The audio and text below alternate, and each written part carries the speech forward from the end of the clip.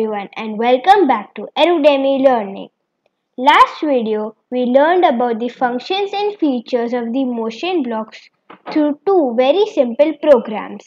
You will find the link of that video in the description box down below. Today we are going to do the same with the looks blocks. So let's go. First, let's understand what are the looks blocks. The looks blocks are used to control a sprite's appearance. They are color-coded purple and unlike the motion blocks, they are available for stage. They consist of 17 stack blocks and 3 reporter blocks.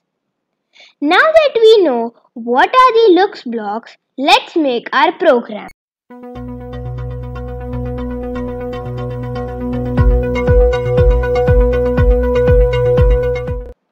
Let's start with the flapping parrot program. First, delete the cat sprite and add the parrot sprite. Then apply the blue sky background. Go to parrot script area and let's write the script. First, go to events tab and take when green flag clicked block. Then go to motion tab and take glide 1 second to x and y coordinates. Change the x coordinates to -190 and y coordinates to 90. These coordinates will be the initial standing place for the parrot. Next, take a repeat 10 loop from the controls tab. Change the loop count to 40. This will allow our loop to run 40 times. Place the loop below the glide block. Now go to Looks tab and take the next costume block. Stack it inside the loop. The sprite has another costume which can be seen in the Costumes tab. Next costume enables the sprite to change the current costume to the next costume regardless of the number. Next, take the Move 10 steps from the Motions tab. This will enable the sprite to move 10 steps after changing the costume. Lastly, go to Controls tab and take Wait 1 second block. Change the 1 second to 0.3 seconds.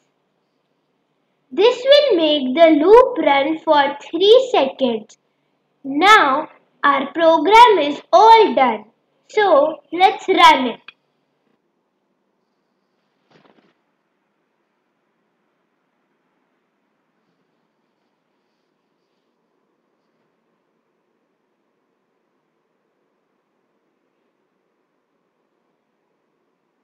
You saw how the parrot flew from one end of the stage to another. It seemed very natural as it looked like the parrot was actually flapping its wings. I had told you last video that we can make the trampoline sprite look natural too by changing its costume.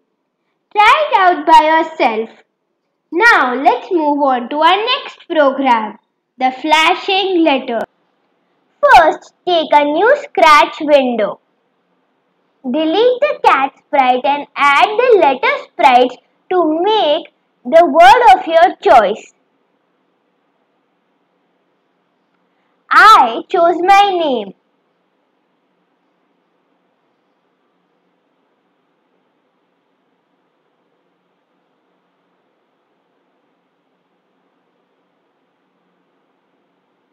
Place these letters in a meaningful order.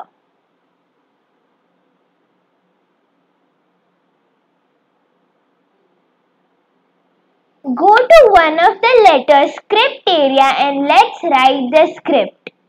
First, go to Events tab and take when green flag clicked block. Then go to Controls tab and take the Forever Loop block.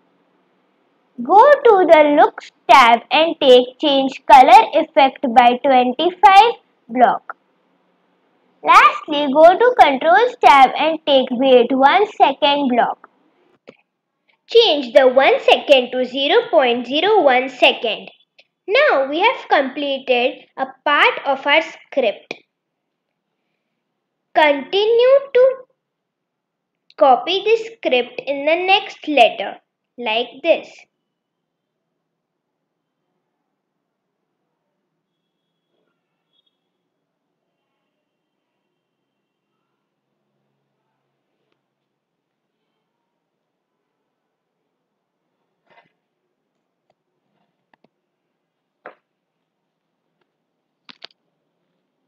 Make slight changes in the script.